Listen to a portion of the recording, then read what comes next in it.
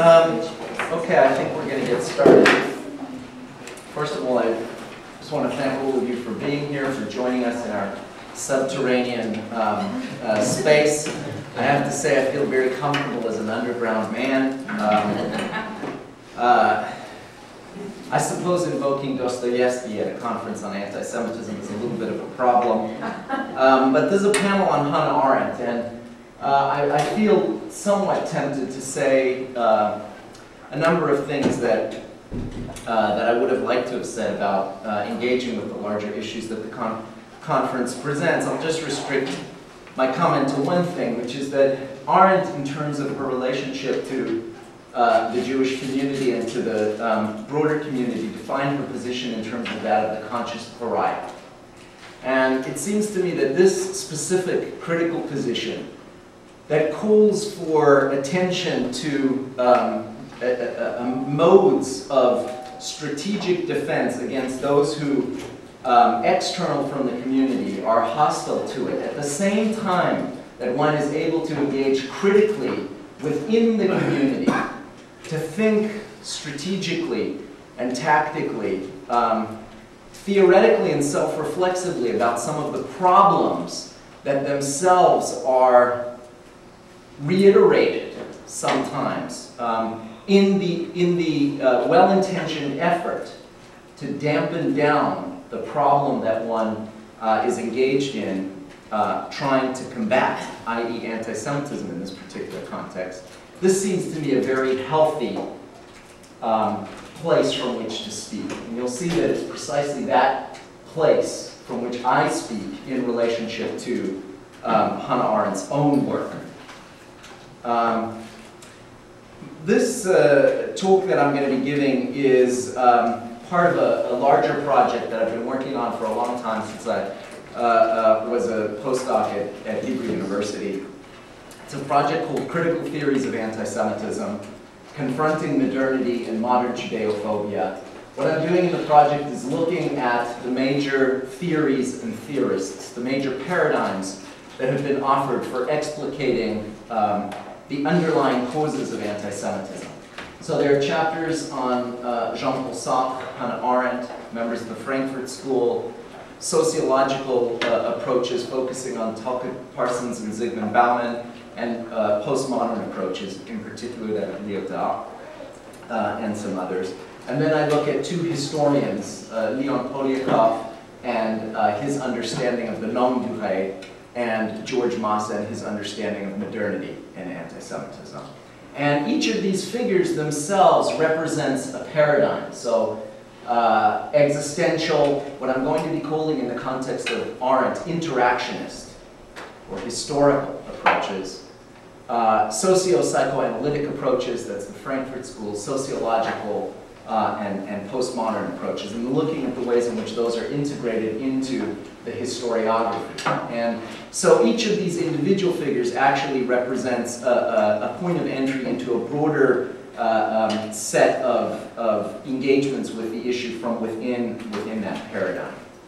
And you know, we were asked to give papers that last 20 minutes, so what I've done here is really take a much longer chapter on Arendt and unfortunately just distill it down to the bare conclusions of that chapter. So I'll just give you a little sense of what I do in the larger chapter. I open up by talking a little bit about Hannah Arendt's biography and the reception of her work and the ways in which it has turned from seeing her as a universal cosmopolitan philosopher towards the embodiment of the Weimar German Jewish experience and what that indicates in relationship to her own conception of the need to tell history via storytelling, sometimes by focusing on men in dark times, or as we might say in this particular context, on a woman in dark times. And then I go into a long section looking at Hannah Arendt's methodology, or her meta-history, that I'm not going to be able to do any more than barely telescope here. And then what I do is engage in a careful I hope, a careful reconstruction of Hannah Arendt's story of modern anti-Semitism and then engage in my critique. So a reconstruction and then a deconstruction in the rigorous Derridian sense of that. In other words, I think I take the position of the conscious pariah also with respect to Arendt's own work. Hannah Arendt's most significant contribution to the theorization of anti-Semitism is her insistence on its historicization. She was a trenchant critic of existential approaches like Safa's, accounts like those advanced by the Frankfurt School that emphasize socio-psychoanalytic concepts like projection, scapegoat theories, or worst of all, the notion of an eternal anti-Semitism.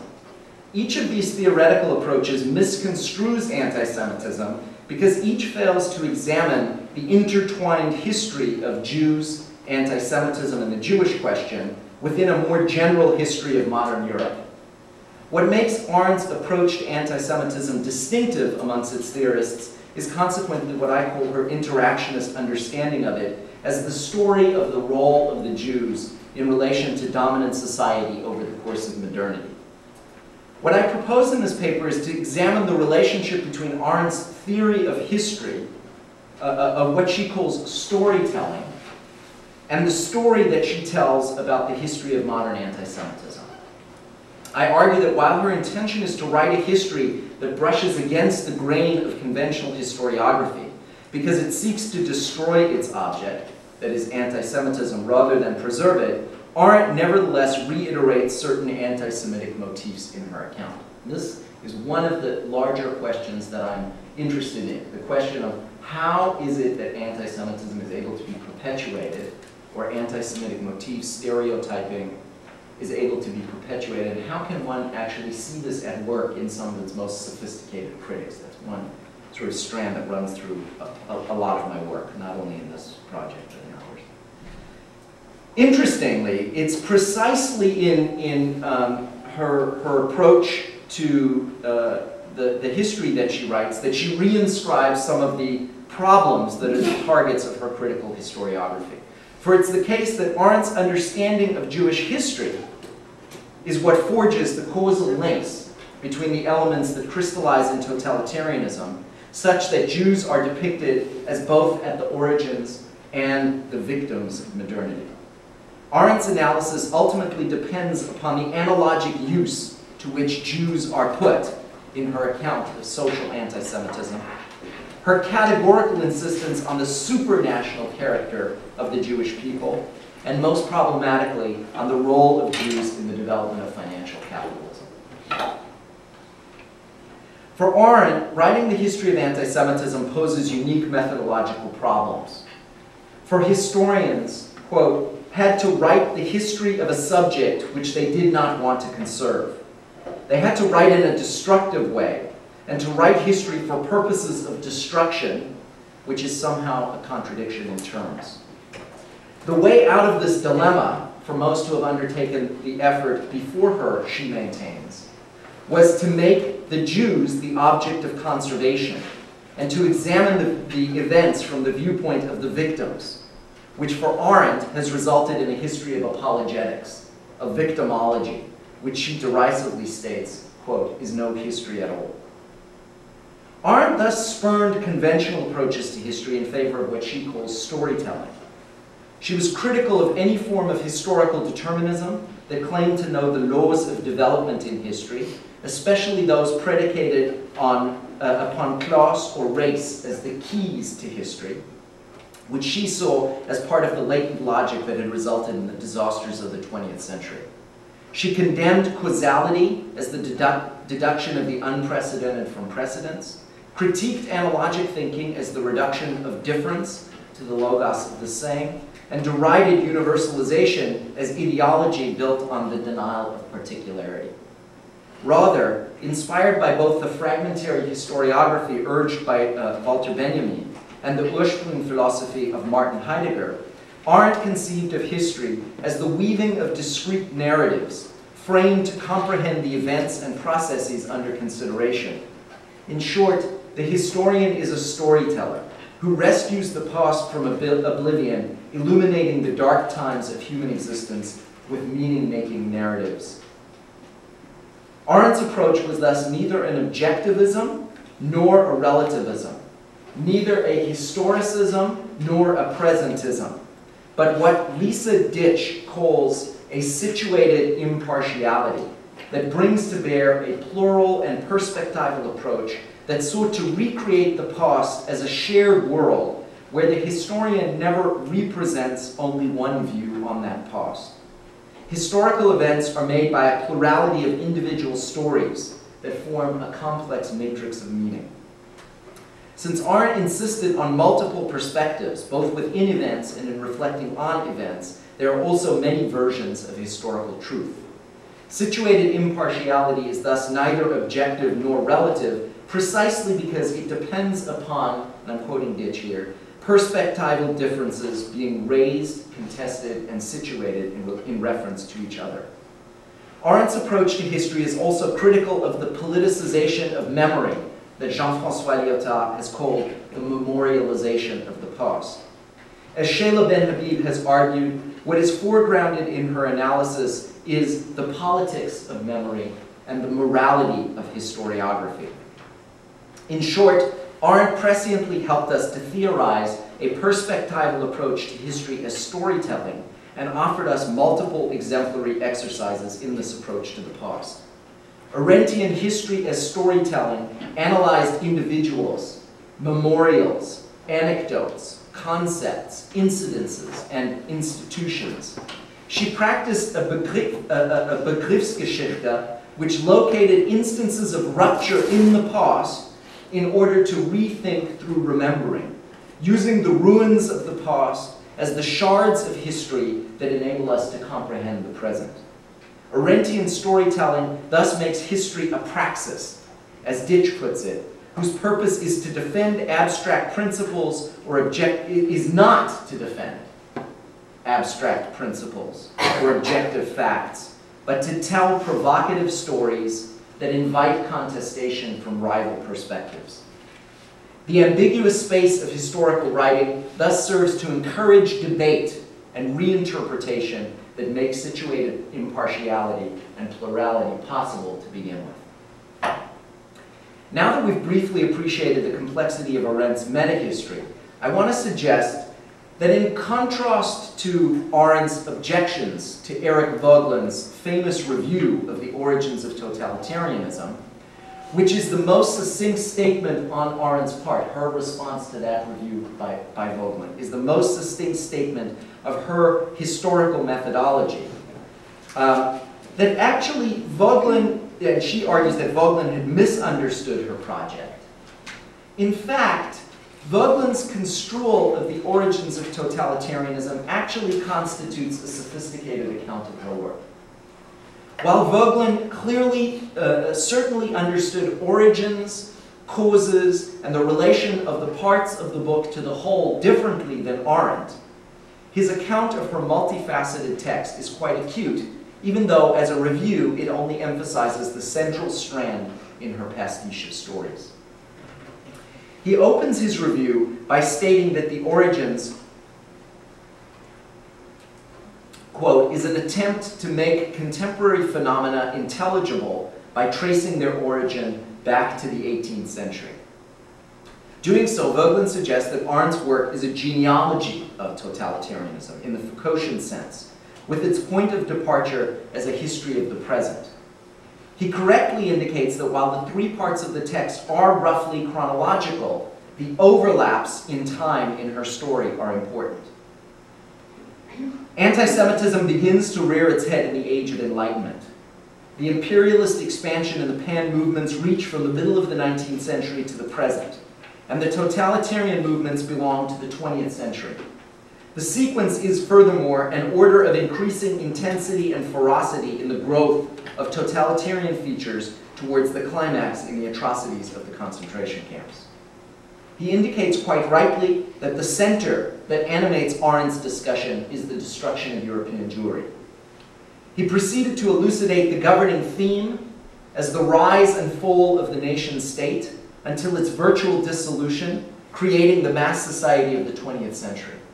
With every transformation, new sections of society become superfluous, and their legal, social, and economic status is therefore threatened. Centralization of the nation-state and the rise of bureaucracy made the aristocracy superfluous. Growth of industrialization and new sources of revenue made Jews as state bankers superfluous. And every industrial crisis created superfluous human beings through unemployment. In the 20th century, and one should add still today, wars and totalitarian regimes create millions of refugees, which Arendt called the stateless, those who were unmoored from their communities by the processes of modernity, becoming what Agamben calls bare life, or as Arendt puts it, the rightless scum whose only logical place ultimately became the internment and slave labor of the concentration camps, the laboratories of the totalitarian society. As Voegelin describes it, each section of Arendt's history is the necessary, although not sufficient, condition for the future synchronic structure of totalitarianism as it crystallized in the 20th century. Voegelin even insightfully suggests that Arendt's method is best likened to Thucydides, who also spans an arc, quote, from the presently moving events to their origins. In Chapter 1, Anti-Semitism is an outrage to common sense, Arendt criticized both eternal anti-Semitism and the scapegoat theory. She then laid out her own thesis that it's the role of Jews in relation to dominant society, and reciprocally of the Jews' relationship to the nation-state, that is the basis of anti-Semitism in the modern period. It is as such that her model can be characterized as interactionist. Moreover, she suggested that the so-called Jewish problem constitutes a reversal of cause and effect, and is thus an outrage to common sense. I'm quoting Arendt here. There's hardly an aspect of contemporary history more irritating and mystifying than the fact that of all the great unsolved political questions of our century, it should have been this seemingly small and unimportant problem that had the dubious honor of setting the whole infernal machine in motion. Such discrepancies between cause and effect outrage our common sense, to say nothing of the historian's sense of balance and harmony.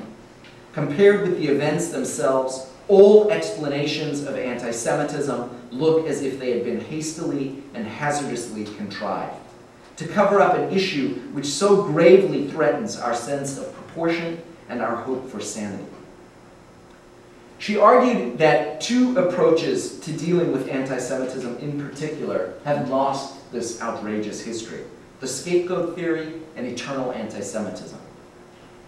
Arendt refuses the scapegoat theory because it implies that there could have been another scapegoat, and thereby denies the particular history that resulted in the persecution and extermination of Jews. She derided the scapegoat theory with a joke that functions as a reductio ad absurdum. An anti-Semite claimed that the Jews had caused the war. The reply was, yes, the Jews and the bicyclists. Why the bicyclists? Asked the one. Why the Jews? Asks the other. She argued that whenever you try to explain something by the scapegoat theory, you have to begin to reconstruct the historical events. As soon as you do so, the scapegoat in its abstraction is left behind, and you become, quote, involved in the usual historical research, where nothing is ever discovered except that history is made up by many groups, and that for certain reasons, one group was singled out. In addition to its inherent ahistoricism, Arendt also repudiates the scapegoat theory because, quote, it upholds the perfect innocence of the victim, in this case making the Jewish scapegoat blameless, which thereby discharges the victim of responsibility. While this is certainly the case, interactionist approaches risk the reverse, which is to blame the victim, as we will consider in more detail below. If the scapegoat explanation is one means to escape the complex history of anti-Semitism, then eternal anti-Semitism is another.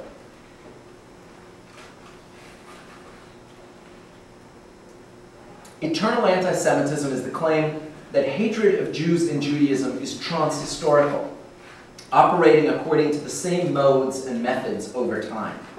This makes anti-Semitism a natural reaction to which history gives only more or less opportunity.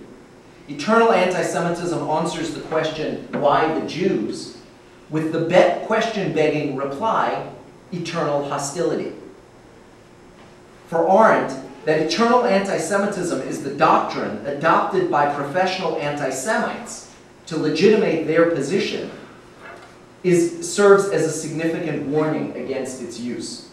After all, if everywhere Jews have lived at all times, they have been hated, despised, envied, and criticized, the reasoning of the anti-Semite goes, there must be a natural transhistorical ground to these attitudes to Jews and Judaism that legitimates them. In a mirror image of the anti-Semitic position, Arendt maintains that Jews use the notion of eternal anti-Semitism as a means of cohering Jewish identity, since at the same moment as anti-Semitism arose, Jews were threatened from without and within, and anti-Semitism emerged as a way to keep them together. Hence, eternal anti-Semitism enables both anti-Semites and Jews to remain blameless for anti-Semitism. Quote, just as anti-Semites understandably desire to escape responsibility for their deeds, so Jews, attacked and on the defensive, even more understandably, do not wish under any circumstances to discuss their share of responsibility. Given the time constraints here, I can offer no more than the brief sketch I've given of the origins of totalitarianism in the light of Bergland's review.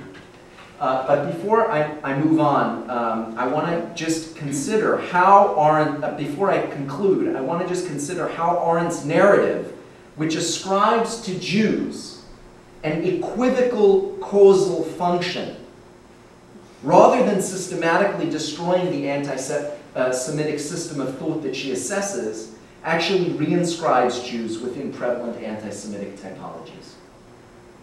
I'll offer three brief examples. After addressing the political and socioeconomic factors that account for anti-Semitism in her second chapter, in her third chapter, The Jews in Society, Arendt offers a brilliant analysis of social anti-Semitism in the face of what Michael Maris has termed the politics of assimilation. But in the section of that chapter titled Between Vice and Crime, focused on the Salon of Faubourg Saint-Germain via the writing of Marcel Proust, Arendt posits what seems an uncritically digested parallelism between homosexuality and Judaism that verges on reiterating 19th century images of the Jew as perverted, promiscuous, debauched, lecherous, and feminized. In short, as the inversion of the norm, or queer. Arendt's point is surely to emphasize how the fin de siècle constituted mass identities, and that queer Jews, whether Jews or inverts, as she calls them, were accepted only because they were fascinating and exotic types. The conflation of the stereotypes of these two queers is reiterated by Arendt, however, rather than problematized. Quote, it's true that to the recording onlooker, the behavior of the Jewish clique showed the same obsession as the behavior patterns followed by inverts. In addition to reiterating rather than evaluating the discursive construction of the queerness of Jewishness, she does not adequately undermine the notion that Jews were inherently a queer nation, the alien nation, the outsiders, foreigners, the nation within the nation, since she constantly identifies Jews as the paradigm of the supranational group. Quote, the Jews had been the purveyors in wars and the servants of kings, but they did not and were not expected to engage in the conflicts themselves. When these conflicts enlarged into national wars, they still remained an international element whose importance and usefulness lay precisely in their not being bound to any national cause. Arendt's position stems in part from her insistence that political anti-Semitism was not essentially a nationalist, but was rather an imperialist pan-movement. Quote, the Jews very clearly were the only inter-European element in a national Europe. it seemed only logical that their enemies had to organize on the same principle if they were to fight those who were not supposed to be the secret manipulators of the political destiny of all nations.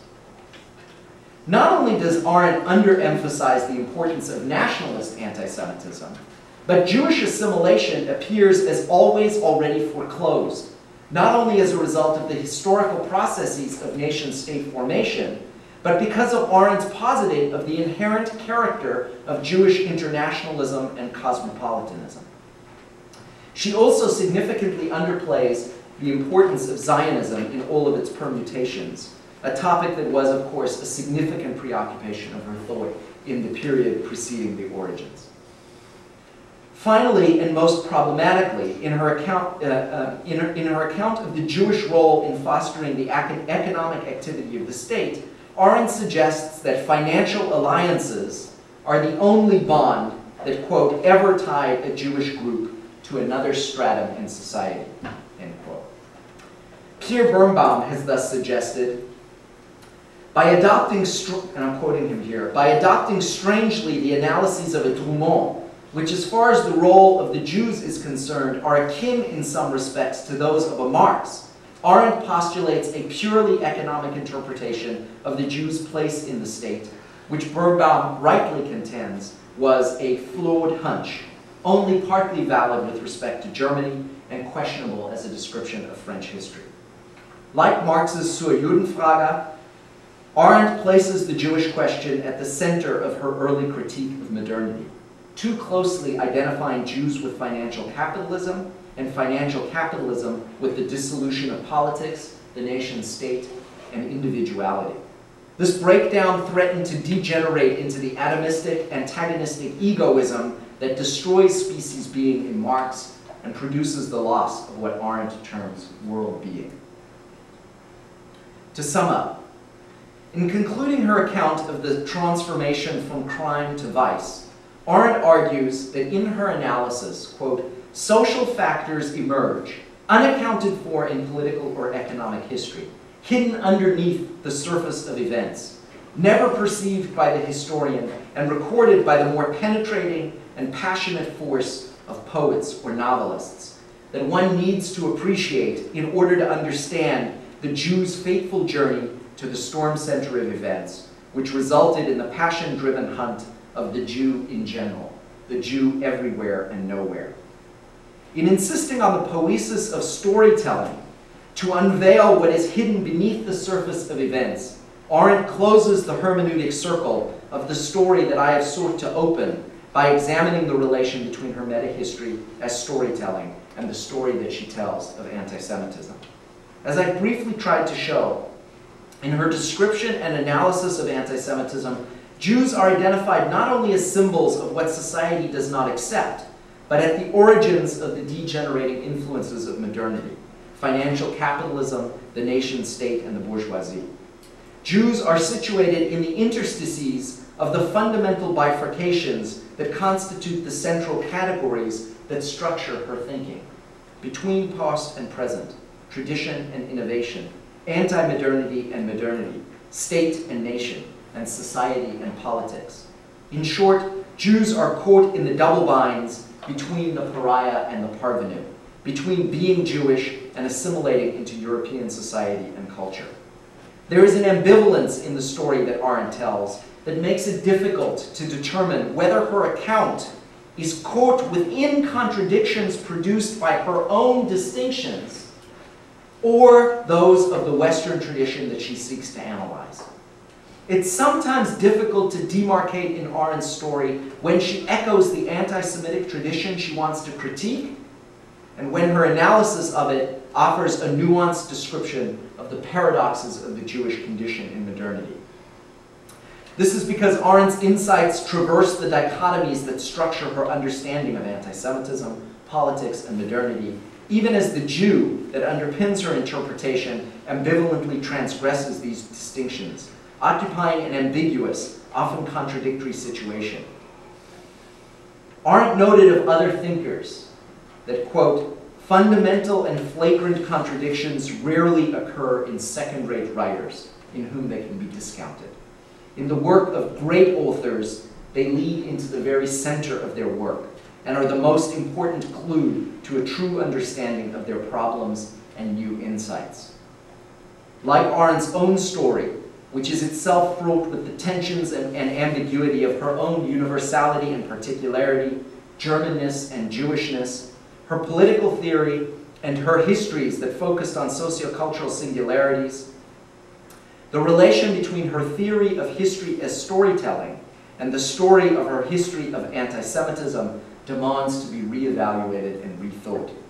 In the chiasma that I have traced between Arendt's perspectival approach to history and the perspectives she unfolds in her history of anti-Semitism, her account of the, and I'm quoting her here, the double origins and equivocal meaning of modern Jewish history opens her story to internal contestation and reinterpretation, at the same time as revealing the importance of the interactionist approach to anti-Semitism that Arendt pioneered.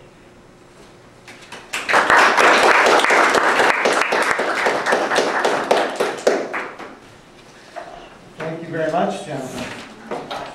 That was a fascinating paper, and for what it's worth, fascinatingly complimentary to what I want to say. Jonathan and I did not share our papers beforehand, so I am very pleasantly surprised by what I just heard.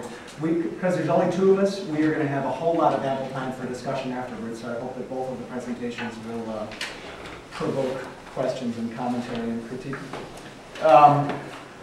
Jonathan very aptly pointed, this is Jonathan and I'm Peter, for those who are paying attention to the little program. Jonathan very aptly pointed out that Arendt's work invites contestation. And what I am going to do today is definitely and strongly contest some of the central strands in exactly the same work that Jonathan focused on. Now, Arendt wrote enormous numbers of different pieces at different points in her life that all converge on this question of the possible history of anti-Semitism, but I'm going to focus very squarely just on one of them, namely the first third, the first of the three sections of the origins of totalitarianism. So I'm not going to address the Eichen controversy, for example. I'm not going to address what I think are some of her most fascinating essays from the 1940s as she is rethinking her own position vis-a-vis Zionism and what was then becoming the mainstream of Zionism. I'm just going to look at this, this anti-Semitism chapter, essentially the same text that Jonathan is also focused on. And for what it's worth, a lot of what I'm going to say today is, for better or worse, not that new. I wrote the paper that I'm sort of summarizing right now in 2005 and then foolishly sat on it for 5 years. And last October, Bernard Wasserstein, a very good historian at the University of Chicago, came out with a piece in the Times Literary Supplement, September 9th, I think, 2009, that says more or less exactly what I wanted to say, so I got scooped. Also, just this past March, Shlomo Avineri had a wonderful piece in the English language online version of Haaretz, which is essentially a review of origins that's apparently just now translated into Hebrew, which I didn't know, which is more than half a century later, which is a fascinating little factoid all in itself. But he wrote this very perspicacious review, and Avineri also made a lot of the points that I would have made. So I think that my little paper here will probably never see the light of day, but I'll nonetheless grace all of you with my now obsolete insights into it. Confirmed insights. Confirmed, exactly. I've been confirmed by much subtler minds than my own. And also, just to make clear, like Jonathan, I am generally a fan of Arendt. I am not usually as harsh a critic as I am going to be today, but I am quite harshly critical for a lot of reasons of the particular portion of her work that I am looking at. But unlike Wasserstein, for example, for those of you who read Wasserstein's article in the Times Literary Supplement last September, he essentially uses the grave problems that I agree with about the anti-Semitism section of Origins of Totalitarianism as a springboard to more or less, am I going too fast? I'm sorry. I have a very hard time speaking slowly. You may need to remind me. I get very engaged, but I'm sorry. I will try to slow down my delivery a bit.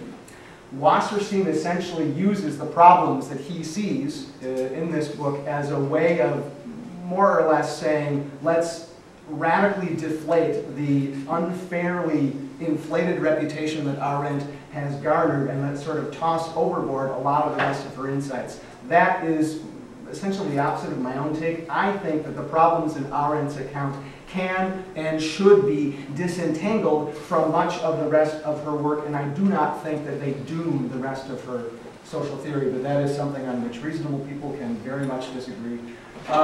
The Origins of Totalitarianism was first published in 1951, although she actually finished the manuscript in late 1949. Now that's extraordinarily early. That means that Arendt was writing under the immediate impact of the Holocaust, of the Shoah, and that strongly shows up in the work she was writing while Stalin was still very much alive and very much in control. Hitler, of course, had been dead for 4 years, but Stalin certainly wasn't, and a lot of the book is essentially about Stalinism and Nazism as her two classic instances of achieved totalitarianism. She did a renewed edition in 1958, strongly under the influence of the abortive Hungarian Revolution 2 years earlier, and then a sort of definitive edition, the last edition published and revised and published during her lifetime, came out in 1968, and Arendt died in 1974. I'm going to look at the 1968 edition because I see it as the sort of most definitive authorized version of the book. And also in 1968, she came out with 3 separate paperbacks, which were simply reprintings with the same pagination and everything of the whole Origins of Totalitarianism. So the first book is called simply Antisemitism, which is the name of the first third. The second one is Imperialism. The third one is Totalitarianism. So in a sense, you could say that she saw the 1968 version as her definitive statement on the history of anti-Semitism, so much so that she was happy to publish it as its separate, self-standing work.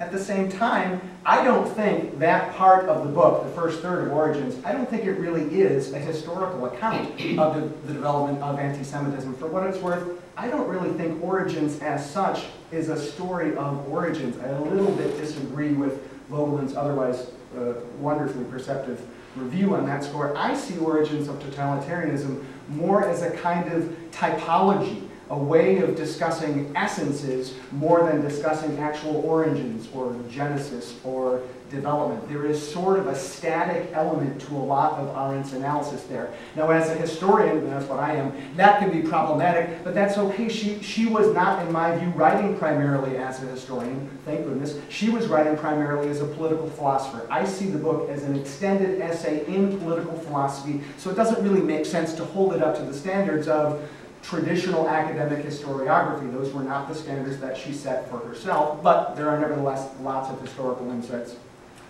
in the book. Now, one quick thing about Arendt's style, she had a famously apodictic style. To say that she was given to overstatement would be an understatement.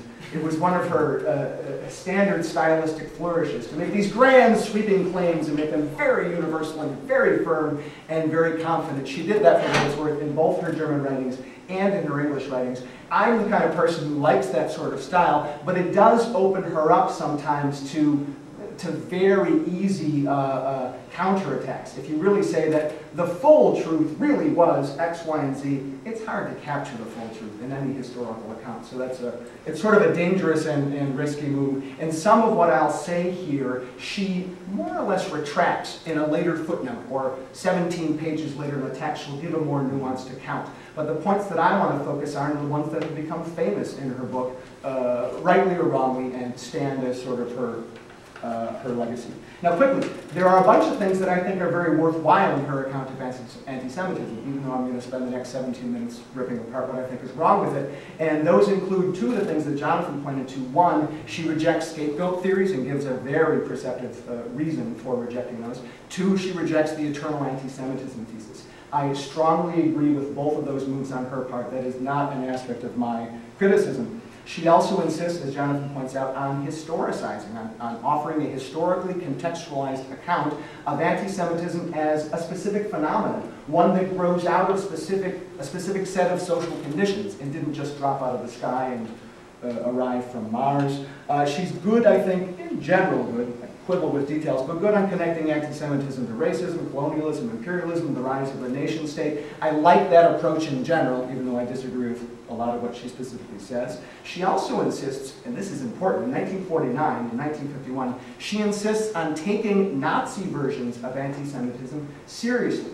taking them at their own word and analyzing them as an actual object of study and not just something to be dismissed and derided and stayed away from. That's important. And last but not least, she offers a really interesting critique of leftist versions of anti-Semitism. One of the sub-chapter headings in one of those chapters in the first third of Origins is called Leftist Anti-Semitism. Now for someone like me who is a leftist and who constantly encounters anti-Semitic assumptions, intentional and not, among my comrades, that's really nice to see that early a picking apart of some of those ideas and thought worlds.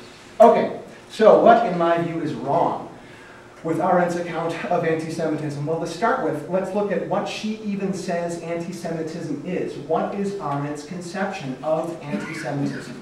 Bassam Tibi yesterday, I imagine most of us were at his talk yesterday afternoon, he pointed out rightly that Arendt makes a strong distinction between Judeophobia on the one hand and actual anti-Semitism on the other hand. I am not so much contesting that distinction. I think the distinction is a real one, and historians have long disagreed exactly on how and where we draw the line. My problem is that what Arendt says anti-Semitism actually is ends up being extremely narrow. And that shows up in a lot of places, but I want to read you a quick quote here from page 29 of her book. She essentially says, excuse me 1 minute. She essentially says that social Judeophobia is, quote, a mere antipathy, end quote, whereas anti-Semitism, in her view, has to be a political phenomenon. Otherwise, it's not anti-Semitism. Essentially, a brief way of putting it is that for Arendt, anti-Semitism is more or less antipathy toward Jewishness that has been linked to or chained to or hitched to some other political program. If it is not put in the service of some political program, it doesn't count as anti-Semitism in her view. And here's the quote I want to read you. It happens to be a quote about the countries of Eastern Europe, and I'm going to ask you all to set aside for a moment the condescension that she shows toward Eastern European countries in this quote, and instead focus on the concepts. She describes Eastern Europe as, quote, backward countries where the ubiquitous hatred of Jews made it almost useless as a weapon for specific purposes. When we unpack that, it's essentially a way of saying two things. One, ubiquitous hatred of Jews is not in and of itself anti-Semitism on her terms. That doesn't mean that it's okie dokie. It doesn't mean that she's fine and dandy with ubiquitous hatred of Jews. It just means that it doesn't count necessarily as anti-Semitic on her specific terms. What makes it, or what could potentially make it anti-Semitic, is if it became a weapon for specific political purposes. Now, for those of you who know the rest of Arendt's social theory, you know that her distinction between the social on the one hand and the political on the other hand is absolutely central. It's one of the core distinctions running throughout all of her thought. Whatever we might make of the distinction, it runs into trouble on the question of anti-Semitism for a lot of different reasons. Now, to complicate matters even further, from Arendt's point of view, this is slightly unfair to her, but from her point of view, everything that has to do with the social is kind of vaguely suspicious, sometimes not so vaguely. The social is not necessarily a good or positive or valorized category for Arendt, whereas the political, she is strongly positive towards. Things that make it over the threshold of the political for Arendt are things that are worth engaging with, things that are worth arguing with. Now, because she doesn't want to do the anti-Semites the service of saying they actually were really and truly and genuinely political in her own terms, she has to make this interesting digression in Origins and essentially say that even though what makes anti-Semitism anti-Semitism is its being harnessed to some larger political purpose, in truth, the political purposes of the anti-Semites are essentially anti-political. She sees anti-Semitism, again, going back to something that Jonathan pointed out, she sees anti-Semites as always being in tension with the governing state of affairs in whatever country, in whatever social circumstances they find themselves in. She sees the anti-Semites as always being in antagonism to their own state. I can read you yet another quote here from Origins. Arendt argues that the anti-Semitic parties aimed, quote, to destroy the body politic of their own nation, end quote. And another point she writes, which group of people would turn anti-Semitic in a given country at a given historical moment depended exclusively upon general circumstances which made them ready for a violent antagonism to their government. Now, it's easy to find similar phrases shot throughout the book. It's a really big theme for her.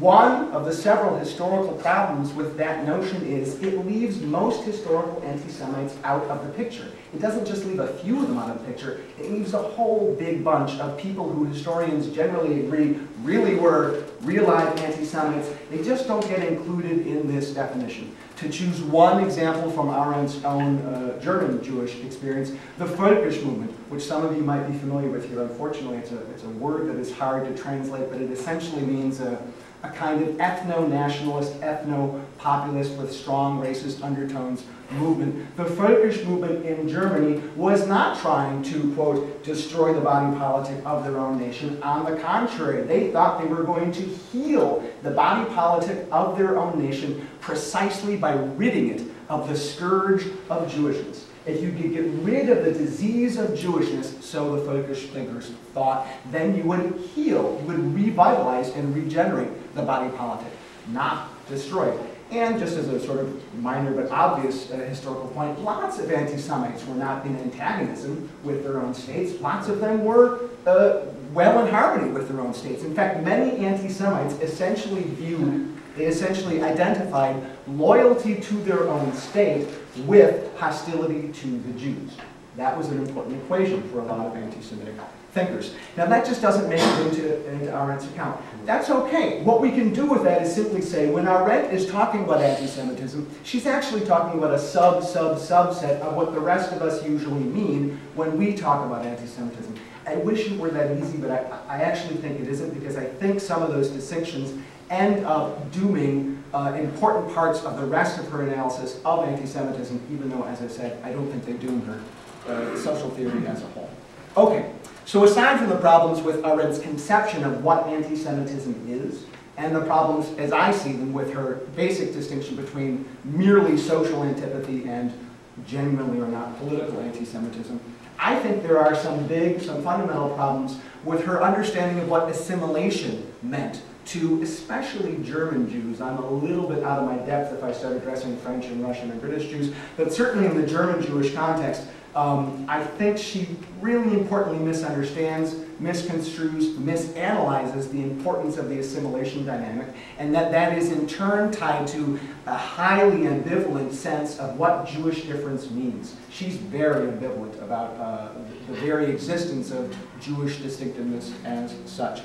Now, I have an interesting hypothesis to put forward that I only mean as a hypothesis. I'm not actually sure of this, but the hypothesis that I want to put forward as a possible explanation for why Arendt took such a dim view of assimilation in general is that it may have been a sort of residual effect of her previous Zionist convictions. Now, by 1949, by the time she has finished Origins, she has become a very harsh critic of what by then was mainstream Zionism. She had, of course, in her youth been very active in Zionist organizations, both in Germany and then in France, but she slowly, from her point of view, what basically happened was the mainstream of Zionism moved very far to the right, whereas she thought she had stayed more or less in the same place that she was, but that had sort of left her now outside the major fold of the Zionist movement. I nonetheless think that it's possible that her earlier understanding of what constituted assimilation in the German Jewish context was so strongly refracted through her own then youthful Zionist lens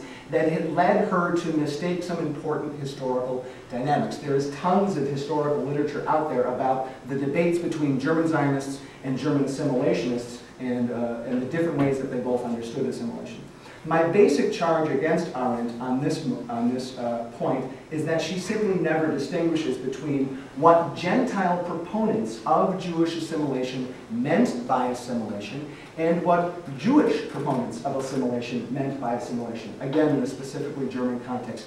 That distinction is absolutely crucial. It's not merely the case that the Gentile pro-assimilationists and the Jewish pro-assimilationists meant different things by assimilation. They certainly did. The problem is that they meant precisely precisely contrary things. Very, very briefly, and much too simplified, most Gentile proponents of assimilation, and that, for what it's worth, includes virtually every philo-Semite that you can identify in late 19th and early 20th century Germany. Not that you can identify a whole lot of Gentile philo-Semites in that period, but almost all the ones that you could identify, the friends of the Jews, virtually all of them held the position that assimilation meant the abandonment of Jewish identity, period. If you were a Jew and you were going to assimilate into German culture from a Gentile pro-assimilationist perspective, what that meant was giving up your Jewishness. You would cease to be Jewish and become simply German, simply human, simply a person, or what have you. For most Jewish proponents of assimilation, in stark contrast, assimilation meant exactly the opposite. It meant becoming full and recognized and acknowledged members of German society while retaining a specific sense of Jewish distinctiveness. Arendt simply never draws that distinction between the two competing senses of assimilation, and I think it ends up screwing up her analysis. Now, for what it's worth, as a quick sort of historical footnote, Nas Venspan, actually, maybe 7 years ago now, you and your Schulze had a really nice essay. I have forgotten where it appeared, but it impressed me, where you looked at some things in the Hannah Arendt archive in Oldenburg, and you offered the hypothesis that Arendt had actually changed her mind on the relationship between social Judeophobia and political anti-Semitism in the course of writing Origins. Now, I can't speak to this because I've never even seen these documents, but the material you presented seemed pretty compelling to me. Basically, if I remember right, what you were more or less saying was that she had started out seeing a much stronger link between social Judeophobia and political anti-Semitism, and then under the impact of the Holocaust, revised her own stance and tried to separate the two of them out much more strongly. Is that a fair enough summary? I find that a really compelling idea, and what I'd like to eventually, if I or somebody else keeps working on this notion, is eventually look at a similar possibility for her own evolving understanding of assimilation and the ways that may or may not have been reflected in the successive versions or successive drafts of what became the Origins of Totalitarianism. But I simply can't speak to that topic because I don't know the material. Okay, now, what all these things add up to are a whole series of, essentially Arendt has adopted into her own narrative a long series of anti-Semitic assumptions. Jonathan put it nicely as sort of re-inscribing them. I'm inclined to be not quite as nice. I think that there are large stretches of the first third of Origins that read like kind of a summary of anti-Semitic simplifications. It's like a parade of anti-Semitic cliches that are then embedded in much more thoughtful, much more nuanced theorizing, but the cliches are still there. They're kind of undigested. Just to give you a couple of examples here, and this is not just about German Jewry, for what it's worth. It shows up in her work on South African Jews, which actually comes later in Origins. French Jews, British Jews. She harps on the arrogant nature of Jewish self-segregation. It is a very important part of her argument that Jews are the ones who separated themselves from Gentile society, not that Gentile society separated Jews out. She sees that as arrogant. She sees an inordinate involvement in finance capital. Jonathan already mentioned that. That's one of the absolute classic anti-Semitic chestnuts, and in many cases it's just not true. It just doesn't hold up to historical scrutiny. The notion that Jews were, especially in the period that she is looking at, the notion that Jews were especially involved in finance capital is inaccurate. Whatever we might make of it, even if it were accurate. She attributes disreputable business practices to a lot of Jews, for that matter, disagreeable personal habits to lots of Jews, often meant sort of anonymously to refer to, quote, Jewish bankers or, quote, Jewish intellectuals. Those two phrases occur again and again and again, unmodified in her text. Sometimes she applies them to very specific Jewish individuals. Basically, there's this, it's like a rogues gallery of rootless types and of parasitical types, and they just keep reappearing in her narrative. Now again, that's not fair to her argument, but it's important to recognize that those elements strongly color the text. So the question arises, how did that happen? How did these anti-Semitic elements sort of sneak their way into Arendt's narrative? I have a possible and only partial answer to that question. And that is, Arendt drew very heavily on anti-Semitic sources themselves. And I don't just mean any historian of anti-Semitism obviously has to spend her or his time reading a lot of anti-Semitic sources. That's what we build our narratives out of. That's not what I mean. I mean, that would be drawing on anti-Semitic sources as your primary sources. What I mean is that Arendt drew very heavily on secondary sources by anti-Semitic authors. I'll give you two examples in a second here. And that their own arguments about Jewish history and about the genesis of anti-Semitism strongly shaped her own argument. The two examples that I want to point out are Walter Frank, or Walter Frank, I guess is how we would say him. He was a, until 1941, he lost an internal power struggle with Rosenberg in 1941. But until then, he was a very, very important up-and-coming young historical star. He was an actual trained historian. The Nazis had little trouble getting philosophers and biologists and historians and lots of other academics on their side, and Frank was one of the big ones. He founded, he was the leader of the Reichsinstitut für die Geschichte des Neuen Deutschlands, I think. The Reich Institute for the History of the New Germany, an out-and-out Nazi. In fact, he killed himself in 1945. Once, maybe a week or so before Hitler killed himself. Once Frank realized that the war was lost, there was no point in continuing since Nazism had collapsed around him. Why even live anymore?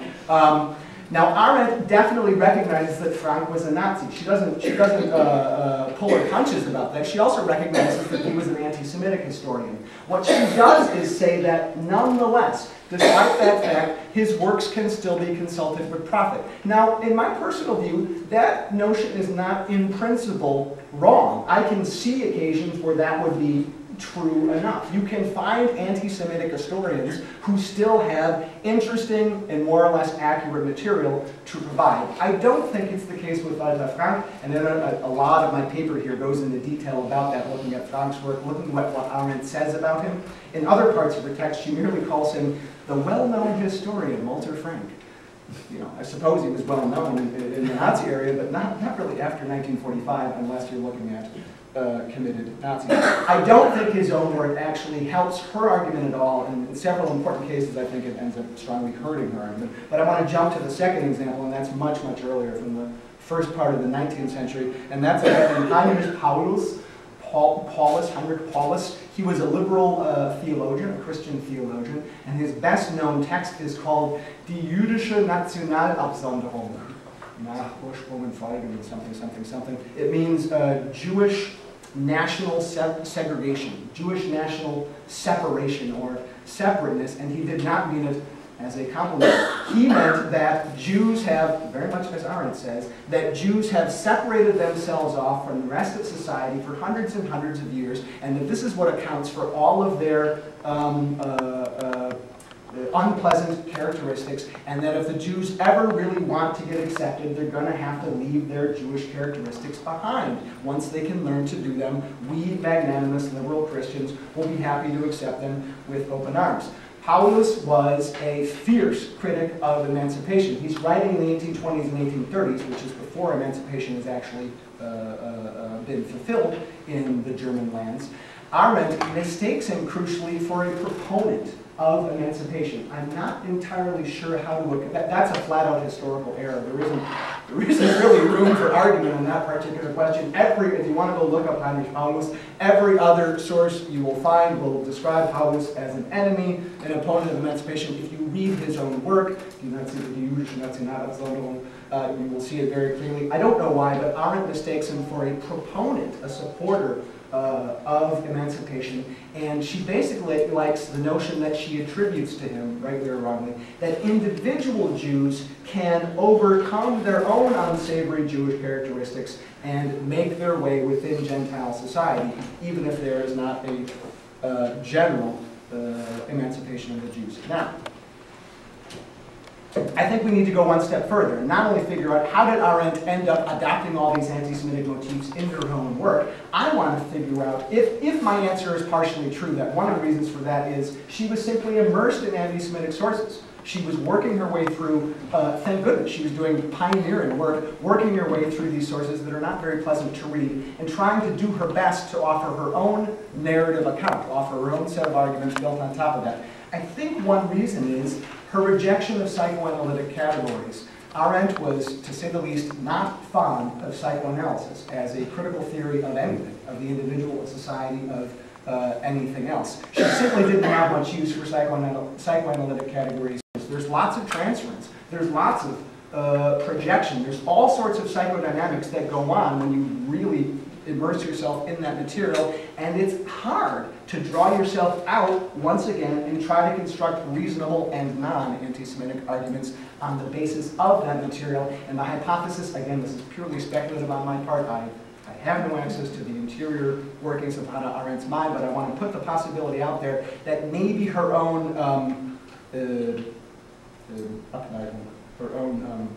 antipathy toward psychoanalysis prevented her from doing that process vis-a-vis her own work. Okay, I want to start to wrap up.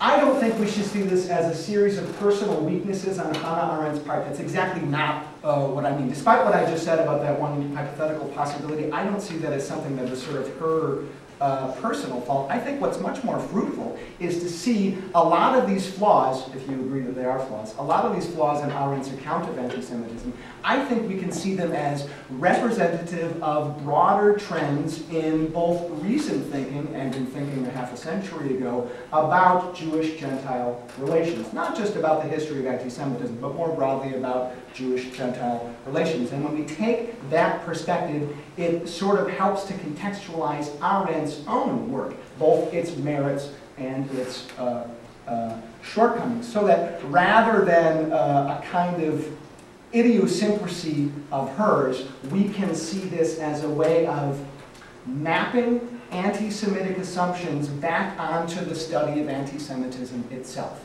What Arendt's work, in a sense, shows us is that despite all of her other fascinating insights, despite her notion of pariah and parvenu, all of that work, despite all of those insights, it nonetheless is possible, even for people who are trying to be aware of it, it is possible to import into our own work anti-Semitic assumptions while we are simultaneously explicitly arguing against anti-Semitic implications. It takes several levels of self-reflection to try to dig that out. And I think many of us who work on this topic don't succeed in our own work.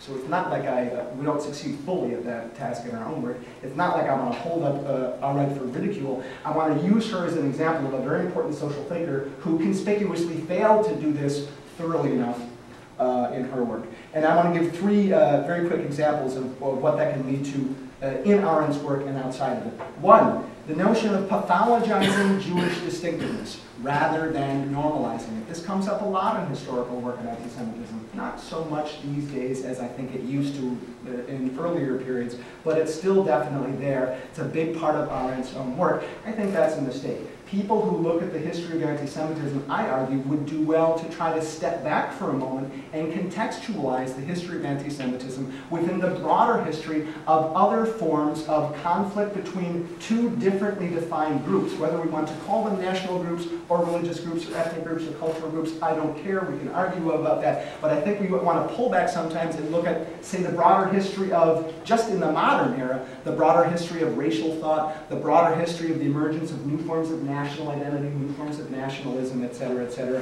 When you do that, you start to see, a lot of the stuff that seems really weird in the history of, say, German-Jewish relations and the history of the emergence of anti-Semitism, it actually shows up in a lot of other contexts too. There are a lot of repeating patterns that we can identify. Second point, I think Arendt's emphasis on Jewish actions, Jonathan sympathetically called it an interactionist model. Actually, I agree with that sympathetic view of it, but the negative spin on that is to say that Arendt overemphasized Jewish actions, or in her own personal sense, Jewish misdeeds as the trigger of anti-Semitic reactions. I think that there is still a lot of social truth to that. The internationalist model is fully justified. However, in Arendt's specific version of it, it ends up obscuring a more fundamental truth, in my mind at least. And that more fundamental truth is the fact that anti-Semitism is an ideology about Jews that is autonomous from, and at best, tangentially related to, the actual conditions of Jewish existence. To repeat that, anti-Semitism, to the extent that anti-Semitism is an ideology, anti-Semitism is a lot of things, but if we're talking about it as a discursive phenomenon, to the extent that anti-Semitism is an ideology, it is an autonomous ideology. It is not one that is directly drawn from empirical experience with Jews. Instead, it more or less works in the opposite direction. Anti-Semites bring a set of anti-Semitic assumptions to bear on the world. It's how they make sense of the world to begin with, and when they then happen to encounter Jews out in the real world, they map those anti-Semitic assumptions onto their interactions with Jews, rather than deducing their conclusions from real-world empirical interactions with Jews. Third point, I think there is a strong tendency way beyond Arendt, a very strong tendency among historians, among philosophers, among a lot of folks, to view the history of anti-Semitism backwards through the lens of the Holocaust. And that's a problem. In Arendt's case, the problem isn't really her fault. She was writing at a period when there just wasn't a whole lot of other literature on the topic available. She was once again doing path-breaking work in the immediate aftermath of the Holocaust. I want to sort of understand that and say this is not something I want to hold against her specifically. It's a much broader phenomenon. The reason that can be a problem, the reason it's a bad idea to read the history of anti-Semitism backwards through the lens of the Holocaust, is that it can end up skewing our understanding of what does and does not count as anti-Semitism in the first place, to go back to the beginning of my presentation. If your model of what is really and truly anti-Semitic is somebody who tries to kill every single last Jew he can possibly get his hands on and has the military and political apparatus of a huge industrialized state at his disposal in order to do so, there's not a lot of anti-Semites in history, if that's what it means to be an anti-Semite. Historically speaking, for what it's worth, before the Nazis came to power, for that matter, even after the Nazis came to power for a while, but before 1933, most anti-Semites, I'm going to put out a hypothesis there and see if people want to contest it. I argue most anti-Semites before 1933 not only did not favor a genocidal solution to the Jewish problem, and this is at odds with the work of other folks, Paul Lawrence Rose, who might be here, there are other people who radically disagree with my claim, but my claim is that most anti-Semites before 1933 not only did not endorse a genocidal solution to the so-called Jewish problem, they didn't even envision it. It did not occur to them. What they wanted to do was eliminate Jewishness, but they didn't think the way to eliminate Jewishness was to actually physically kill Jews. They thought it was any number of other things. Some of them thought it was expulsion. Get them out of our own particular country, over the borders, they won't be our problem anymore. Some of them thought it was precisely assimilation. Again, a radical Gentile version of assimilation whereby you need to entirely get rid of your own Jewishness. There were lots of different, quote, solutions that different anti-Semites came up with. Very few of them came up with the notion of mass murder. So it's important to understand that the real history of anti-Semitism had all of these differences and distinctions and nuances in it that we tend to sort of collapse when we think about Nazism as an archetypal form of anti-Semitism. Nazism was an unusual form of anti-Semitism. It was not archetypal, it was an outlier, it was anomalous. Anyway, I nonetheless think, and here I will close, I nonetheless think that despite all the flaws that I see in Arendt's account of the historical genesis and development of anti-Semitism, I nonetheless think that we could use Arendtian categories to do what she did not do. I think we could use Arendtian categories to envision what she didn't, namely the possibility of collective solidarity and, if you want to call it ethnic or cultural distinctiveness, in tandem with, conjoined to universal and cosmopolitan values, all within the context of a reconciled social totality, i.e. the kind of social totality that none of us actually lives in, not like today's social totality, which is riven with divisions and distinctions and hierarchies and dominations and oppressions of various sorts, but a very different kind of society. If we envision that kind of society, which Arendt did in her other works, I think we can see a very different story emerging of the relationship between Jews and non-Jewish societies and non-Jewish states. But to do that, I think, which to my sense, to my way of thinking, is a way of appreciating and commending the other elements in Arendt's social thought. In order to do that effectively, I think it will mean fundamentally reworking and revising a lot of the basic categories that she brought to bear in her own account of anti-Semitism. Thank you very much.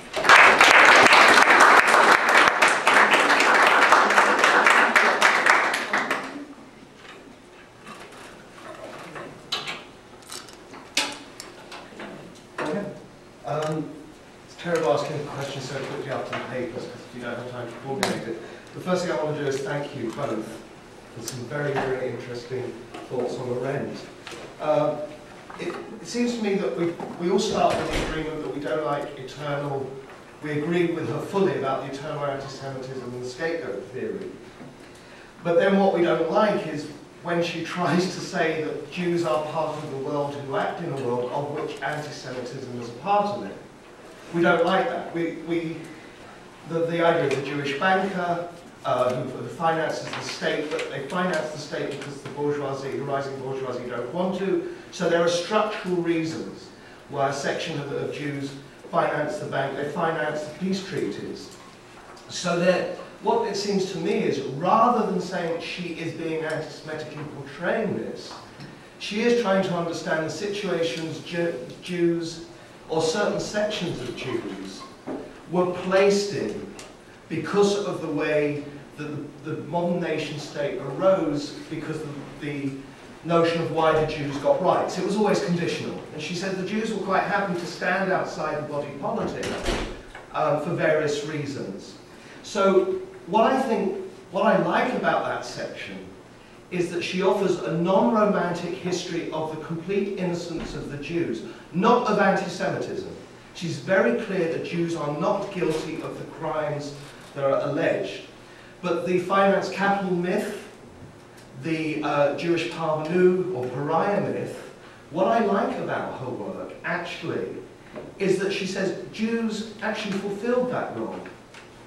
Then when anti-Semitism comes along, anti-Semitism as an ideology, as a key to history, comes along precisely at the moment that, as she says, Jews get assimilated. They cease to be a separate political group. They get assimilated into the modern nation state.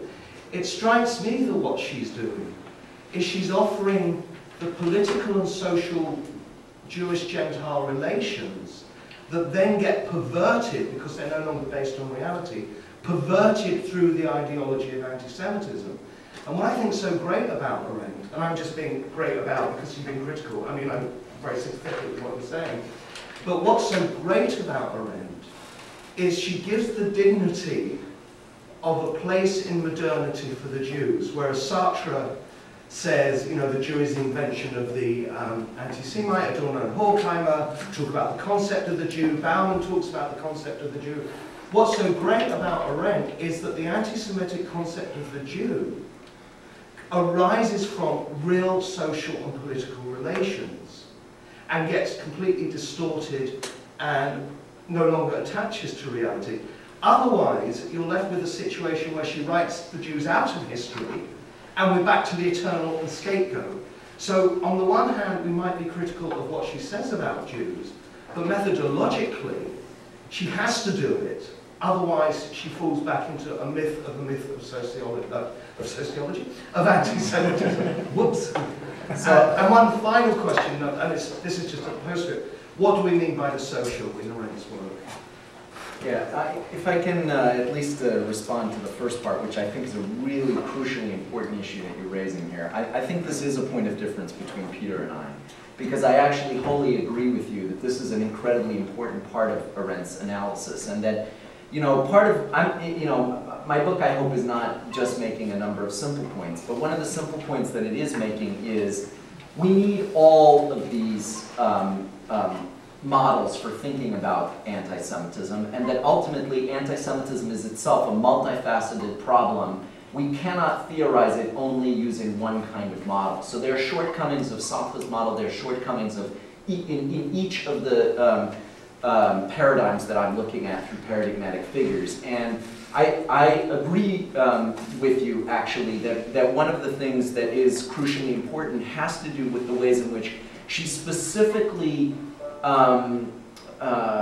places responsibility in Jewish, non-Jewish interactions in terms of the role of Jewish elites within certain institutional fora that are extremely important. And that is clearly who she aims her venom at. And so the question becomes then, are there interactionist models that we can load perhaps more than Arendt's own account. And one of the people that she cites extensively and applauds is Jacob Katz. And Katz is, of course, a very good example of an interactionist model that doesn't necessarily fall into the same kinds of traps.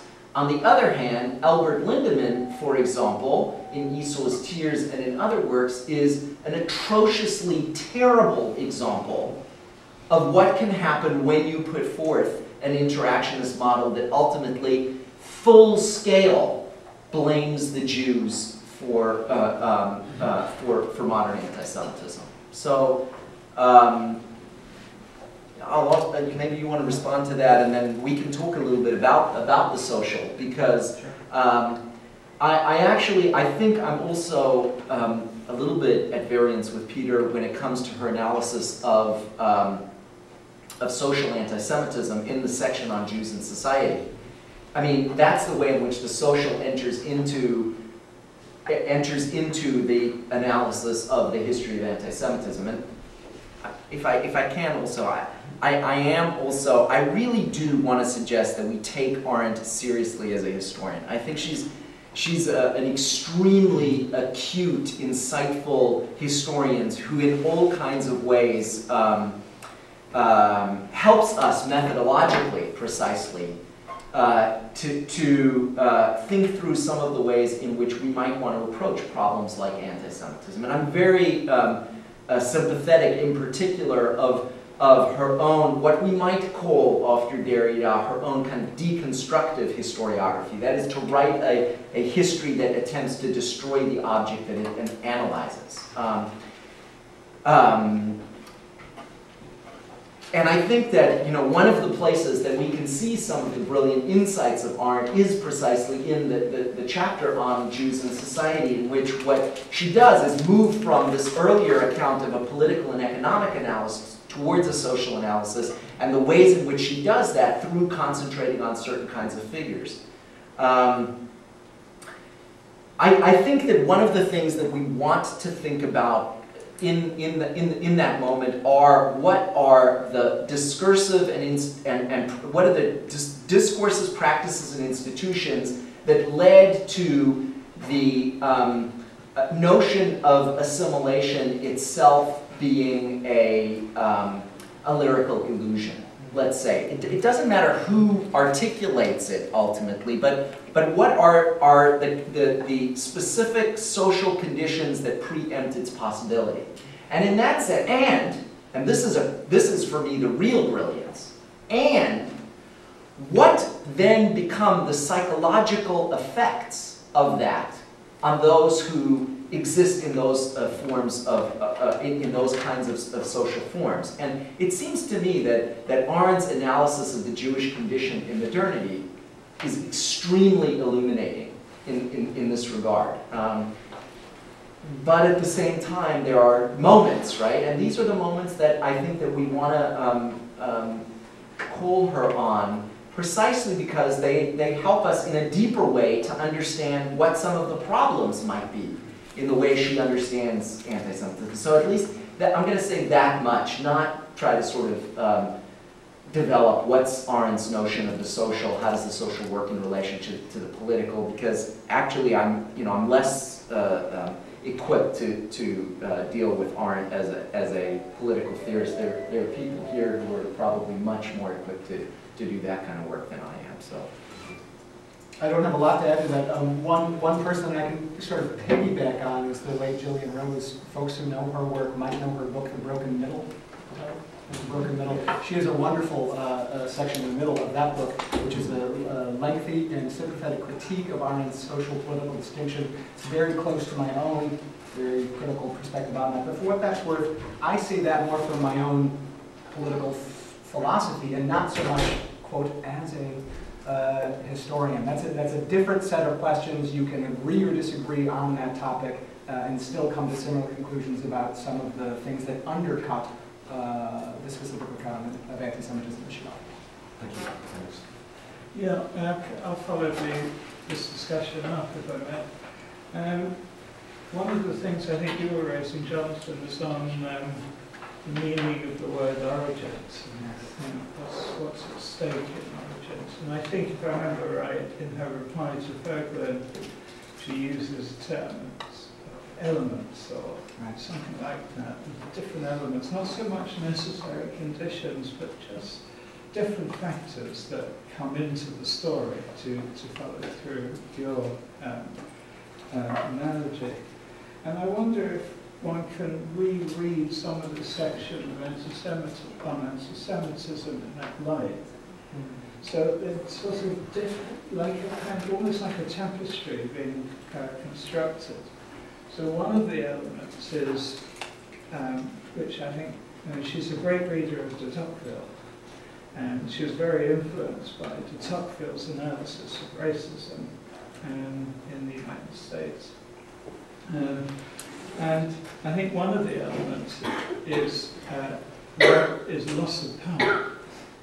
So the emphasis on the banks and the changing role of the banks seems to me to be about the loss of a certain power that a small section of the Jewish elite might have had at one point, and then kind of is taken over by other factors.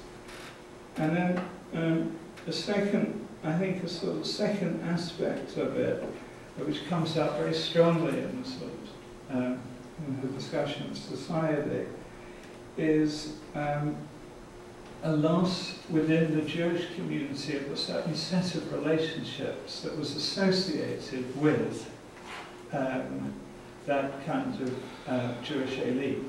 So a sort of loss of community, and rightly or wrongly, I think that's a sort of fairly strong thematic in the work. And then a third and very kind of interesting one to my mind is to do with, and it's very much taken from de Tocqueville's critique of the way in which assimilation and racism converged in the States, is the way in which, with the sort of decline of certain notions of Jewish community and Jewish culture and Jewish religion with assimilation, what replaced it was a notion of Jewishness. I simply am a Jew. And she was worried about all these things. And then fourthly, and also taken, I think, from de Tocqueville in part, a growing notion of resentment, that how comes these people have equal rights when they don't really deserve equal rights, so a resentment outside. And all those factors sort of come together. And for me, I think what she was talking about there was very much 19th century anti-Semitism, which was interactive, in her view, rightly or wrongly. But she, at the end of that section, she talks about, the golden age, and everyone thought after the Dreyfus case that things would get better. Catholic Church had lost its influence, and so on, a little bit. Everyone thought it was getting better. And she said, what surprised everyone is that rather than things getting better, what emerged was, I think she uses the word crackpot theories. And the crackpot theories are when, that whole world of 19th century anti-Semitism, which had something to do with interaction, sort of re-emerged, but without any of that substance. And all you got was crackpot theory. So I think, perhaps one useful distinction might be between 19th and 20th century forms of anti-Semitism historically. And her view, again, rightly or wrongly, I'm not really in a position to judge it too well, but her view that there's a real distinction between the two, and that there's a connection with reality in the 19th century, which goes missing after the First World War. Can I briefly draw on that before you respond? Because actually I would argue exactly that into Robert's direction. First of all, these were two absolutely illuminating, wonderful papers, and I'm really happy. I hope you still decide to publish them here. But I think maybe to try to bridge the gap, I really would like to hear more from you on that. met about the question of the interactionist model, and I think Robert just raised that issue.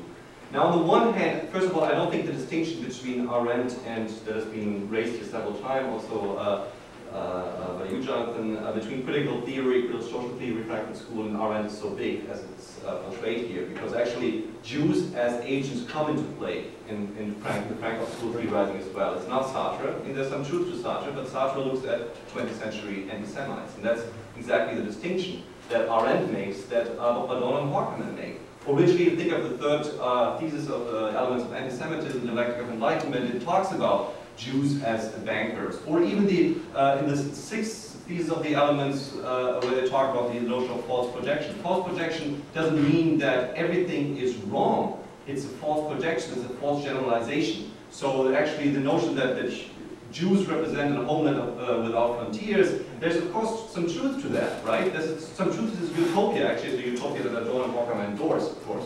But so on the one hand, there is actually an interaction of some sort that Jews have come to represent modernity, and it's only Jews who have come to present, no other minorities presenting that modernity. That's like the way anti-Semitism is not racism. It's Jews who have come to represent modernity, and it's because they have been granted, if only temporarily, rights that others have not been granted in this moment when modernity arose, because they have been bankers, because they have been representing all these kind of modern elements of society and then personifying them. So on the one hand, there is an interactionist background, on the one hand. On the other hand, we have to make this distinction. At least, I think, that's the way I understand, that's, I think, Peter, sorry, in this case, Jonathan, why I think what was somewhat missing in your model is that, yes, she talks about ruptures. She writes the history of ruptures, right? And so I think she's very genealogical in that sense. We have to look at the ruptures. And there's a major rupture here that she focuses on in the turn where anti-Semitism becomes modern anti-Semitism and then eventually becomes totalitarian anti-Semitism, which has nothing to do with the objects of the perception. Not of hatred. She just uses the word hatred because hatred she attributes to group conflict, right? So it has nothing to do with the object. Anti-Semitic theories, as she describes in the 20th century, is total Sartre. It's total Sartre, and it's total, there's no relation. It emerged against the background of an interaction, but it's no longer an interaction. And she insists on this rupture, on this distinction that we have to make. And so on the one hand, I think like when we situate this to these other theories, there are more parallels than we think. And on the other hand, we have to emphasize and see this rupture. And that was like the one part, maybe because you only had 20 minutes, was missing in your paper, which I otherwise that there is this rupture, which changes also her model of storytelling between, talking about interactions between Jews and the modern world. Yeah, these for me, these are extremely helpful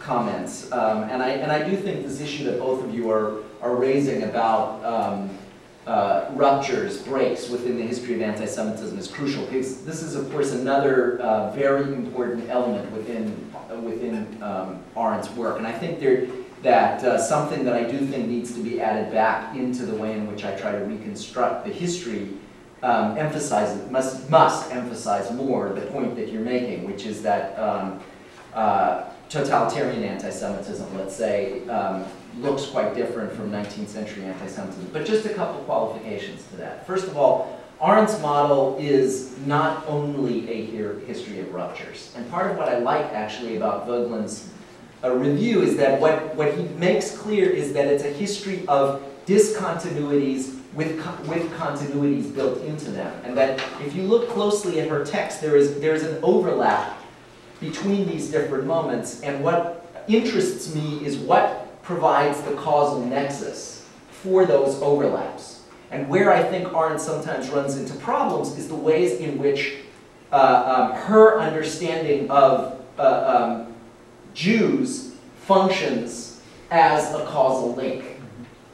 And that's where I think she actually runs into certain kinds of problems. So that if you go back and look at the, obviously you laid out completely correctly some of the elements that Arendt lays out. And I cut out entirely here my reconstruction of Arendt's story of anti-Semitism, even if I need to sort of add precisely what you both point to crucially as differences also.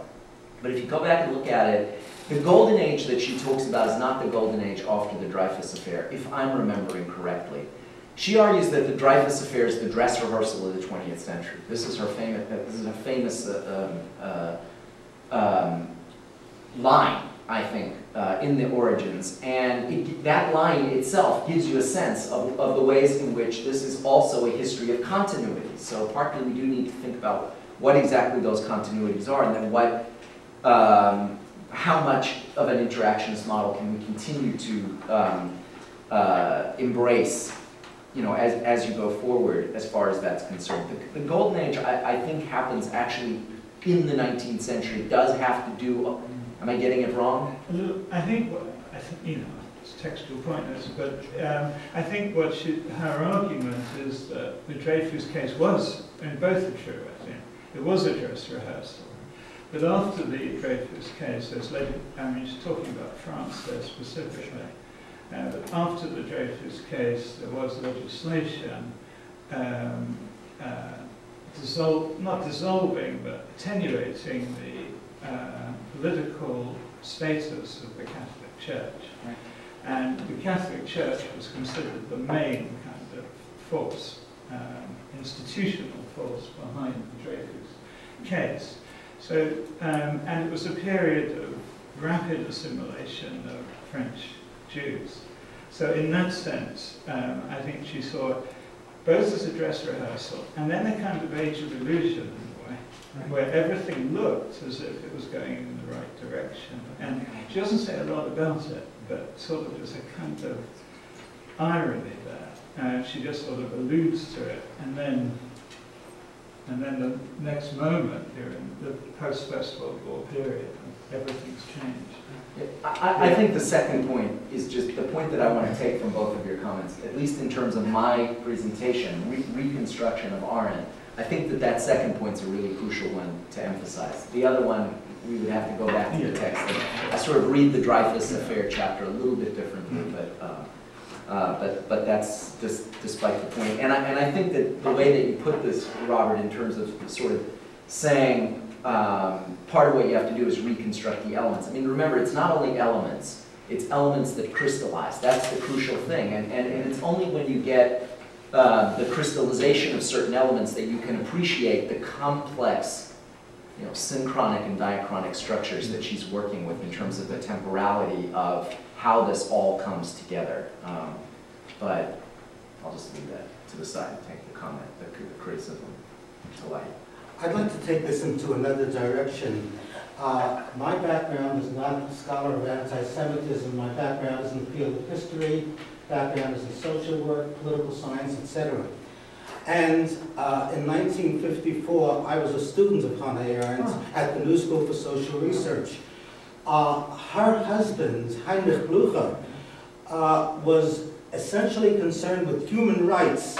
That was the key situation. To me, the anti-Semitism issue is really incidental in terms of his thinking, in terms of her thinking at that point, as expressed, even though she visited the Eichmann trial and wrote on that. The question in terms of the protection of human rights is a continuing question in her book, The Origins of Totalitarianism. The chapter on Dreyfus, etc., it's voluminous, but the real pitch that I got was essentially human rights. And the question that I've heard raised and that I've read raised recently, Daniel Pipes' article, and also the Jerusalem group, the question in terms of human rights, that when Israel was constituted, it was seen as human rights protected by the state. This was Hannah Arendt's view. How do you protect human rights politically is the situation. That the demonization of Israel at the present time is taking place in the post-human rights situation, and the view essentially that states do not protect human rights. EU and other organizations, and for the Muslims, the Ummah, is the protection of human rights. So the question that I raise now is not the causes, but the political conditions for human rights which make anti-Semitism less likely. And to me, the Arendt approach has been a guiding perspective in my life, because the origins of totalitarianism then reflect what's taking place now with Islam, in terms of totalitarian Islam moving in terms of a total system engulfing fatalism and transcending with metaphysical truths that transcend. So I'd like to raise the question, in terms of human rights, do you feel that the state is the protector of human rights, or that, or the EU, that Israel should be demonized, the state is against human rights, that we've got to eliminate the state? It's a good question. Maybe a better way of trying to answer it is not so much what Jonathan and I think, but maybe what would an Arendtian answer to that question be? And I suppose it depends on how we understand her conception of the state. I think Arendt had a commendably unorthodox understanding of what the state is, and that interestingly led her to argue that totalitarianism was not, as many people would tend to see, it was not a sort of hypostasized, cancerous outbreak of the state writ large, but was actually the destruction of the state. She saw totalitarianism as the negation of a state properly constituted. So my best guess is that an Arendtian answer to that would be states, when they are done rightly, and they usually aren't in her view, but when they are done rightly, can and will and should be, if not guarantors, at the very least suitable frameworks for encouraging the continual respect for human rights. But that what happened to states in the course of the 19th and 20th century was they sort of went way off course and ended up having non-state bodies take over the functions of the state, and that ended up canceling out any chance of human rights. But I don't know about Arendt is very clear about this. There's a whole chapter on precisely this issue. Of course, the book is dedicated to Heinrich Blücher. So there's a clear influence, and we know from young Bruhl's biography that Blücher has a very important influence in terms of her thinking, as would be obvious in terms of this. There's an entire chapter, again, an extraordinarily illuminating chapter on the question of the relationship between universal human rights and the nation state. And her whole argument in that chapter is that there is an inherent contradiction in the notion of universal human rights, because it is only in light of state formations that human rights have the capacity to be protected. And it's the it functions in a transitional moment, a pivot moment within the history of the origins that she traces, because what she's interested in doing is theorizing what ends up happening when people become stateless to their rights. And so there are a number of theorists, Judith Butler and Agamben and a number of others, who go back to that chapter to look at the ways in which Arendt attempted to theorize the right to have rights. In a transnational framework, or in a framework something along the lines of the United Nations, as opposed to within the framework of nation states, precisely because part of what she theorized in the development of the 20th century is this massive problem of refugees. And those refugees might be economic refugees, they might be refugees as a result of political instances of dictatorship and persecution. And there are reasons why theorists are going back to Arendt, because that has proven to be an extremely prescient insight on her part about the disconnect between, on the one hand, the universal, on the one hand, the Declaration of the Rights of Man and Citizen, right? The French Revolution moment of the Declaration of Universal Human Rights, and what happens with the dissolution of nation states in the context of the development of mass society in the course of the 20th century and the unfolding of attacks on the nation state. So now what the role is in terms of human rights and Israel, and where Islamic conceptions of human rights are, I'm not gonna go there. That's a complicated issue that's a little bit beyond an understanding of Arendt on anti-Semitism, which is the focus of the panel here. But Pipes suggests there's a need for a new paradigm, that the old paradigm in terms of the states providing rights is gone. That there's a new paradigm that's more Kantian now, a globalism, essentially, and ummah, that the state doesn't protect rights, and therefore you demonize the state because it gets involved in that. Well, yeah, I mean, I don't know. I think that a useful place to start in terms of this discussion might be, at least for me it would be, Sam Moyn's recent revisionist history of human rights, The Lost Utopia, Human Rights in History, which has just come out at Harvard. He argues as well that that human rights actually emerges very late. It's only really crystallizes as an international movement in the 1970s. He argues that this is the case for a number of reasons, including disillusionment about a whole number of factors having to do with national liberation struggles, the beginning of the dissolution of Marxism and other universalist frameworks for thinking about it. So I think human rights has emerged as a new kind of global category, and there's lots of thinking to be done in terms of that. And I think some of the really interesting work is being done by people like Butler, for example, in terms of thinking about what exactly it means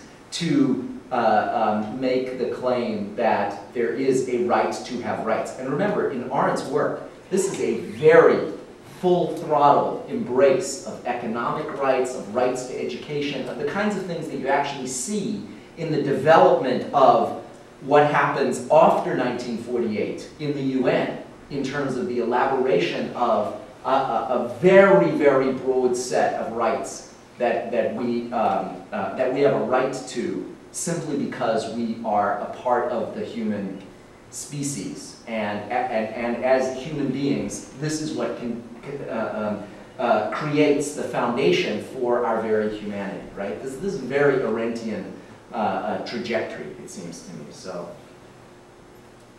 in addition to Sam Moyn's book, I think, Robert, aren't you working on something similar right now yourself? I am, yeah, I am. I think, I mean, I don't have much to add to what you said. I mean, just to emphasize, I think that I think it's right at the beginning in one of the prefaces of her work, she talks both about the kind of new law on earth embracing the whole of humanity, which looks, you know, something like what we call human rights law, but also about new forms of political community. And I mean, what strikes me is that, and it's really a question for you, is that in that chapter on decline of the nation state and the end of the rights of man, the emphasis is very much on the decline of the nation state. And that's sort of slightly kind of, it's strange if you read most histories, because she's talking about the decline of the nation state precisely at the moment where all kinds of new nation states are being born and the whole system of nation states is emerging. So I presume that decline of the nation state, but I'd like to sort of throw it back to you, decline of the nation state is more of a normative than a historical notion. It means, it means that I don't know, that's a question to you, that a decline of the nation state perhaps in the sense that the original kind of republican view of the nation state as embracing all citizens and giving rights to all citizens is now being displaced by something else which is much nastier. Sure. I'm probably a bad person to ask about that. I'm an anarchist, so I'm not a good person to ask about the state. But again, I think one possible Arendtian answer has to do with what I see as her highly unusual sense of what a properly constituted democratic or republican polity would look like. In her terms, she sees it as a state, but it's very unlike what I think most mainstream political theory thinks of as the state. I'm thinking of her book on revolution, parts of Men in Dark Times, the thing about Rosa Luxemburg, the extent to which she was very impressed by councilist movements in Germany and Hungary. She saw the possibility of a genuine political engagement that looks more like ancient Greek polises, than it does like modern nation states. But as I read her, she sees that as a better version of the state rather than as an alternative to the state. But it is entirely possible that I misunderstand her on that point. Yeah, I guess, I mean, in terms of that specific issue, I do think that Arendt is prescient in terms of thinking about the erosion of the role of the nation state as a mechanism for all kinds of things, right? But I think the point that you're making is a really interesting one in terms of, you know, what does it mean exactly to be talking. First of all, she's looking at it, she's looking retrospectively. She thinks that over the course of the 20th century, there's been a process of the dissolution of nation-state power, the rise of forms of massification that have led to atomization as opposed to individual citizenship with, you know, with all the aspects that go along with citizenship in a polis in which one can engage in shared community through dialogue and debate and contestation. Those are all the elements that she ascribes to the political. And she sees a massification of what she calls the social. So this goes to David's question earlier about the relationship between the social and the political. And as Peter said, you know, she sees the social in negative terms and the political in positive terms. But there's a big problem here, I mean, that you're raising for me in terms of the, in terms of Arendt's own relationship to the struggles of national liberation in the 1950s and 1960s, and that have to do with Arendt's own understanding of Africa, understanding of colonialism, understanding of you know, those kinds of struggles. So there's been a lot written on that critically. That's, you know. I don't know. I don't know if we should close the session because it looks like we're losing. Yeah, we are. Thank you very much.